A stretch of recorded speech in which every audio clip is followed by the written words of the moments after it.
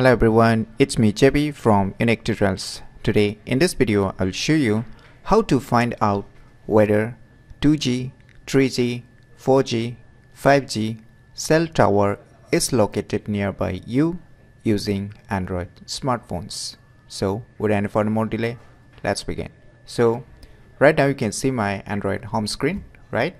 So for this, firstly what you need to do, just open the Play Store. In the Play Store, search for one application named as Net Monster. Just search this application, Net Monster.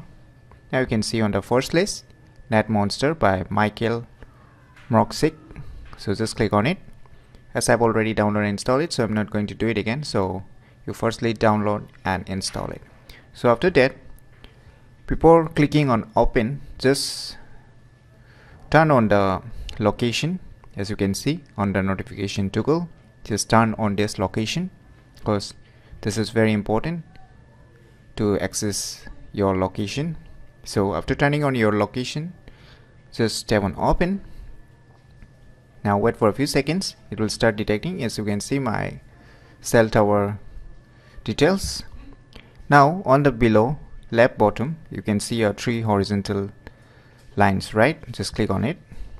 Now here you will get some options like graphs and maps, right? Just click on the map. As you can see on the map, now once I click on the map, I can see the nearest cell tower and which cell tower is located near me. So you can see right now I'm using a Vodafone, so the 4G tower is just nearby my area.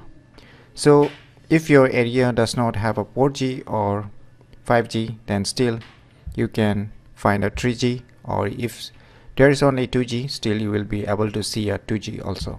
So using these applications named as Net Monster, you can easily find out the respective cell tower locations on your nearby areas very easily. So if you never known about these cool applications, then definitely you should try it out. And if you find any difficulty in using this application, feel free to leave your comments below. I'll try my best to help and guide you with your problems. So if you find this video tutorial useful, click on the thumbs like button, and if you're new to our channel, click on the subscribe button. And lastly, thanks for watching.